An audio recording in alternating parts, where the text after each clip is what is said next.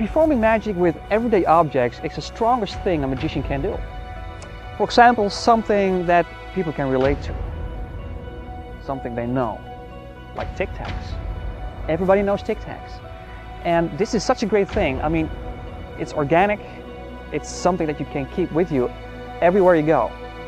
And yet you have access to some powerful mentalism effects at any time. Hand over the mint box to a spectator and ask her to pour out any amount of mints in her hand behind her back.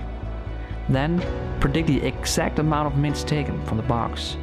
And not only that, but also cause them to change color inside the spectator's hands. Everything is fully examinable.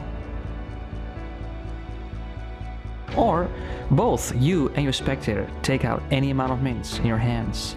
And then when both hands are opened, it's an identical match. You can even do this with a mixed colored mint box, and still it's an identical match. Everything is fully examinable.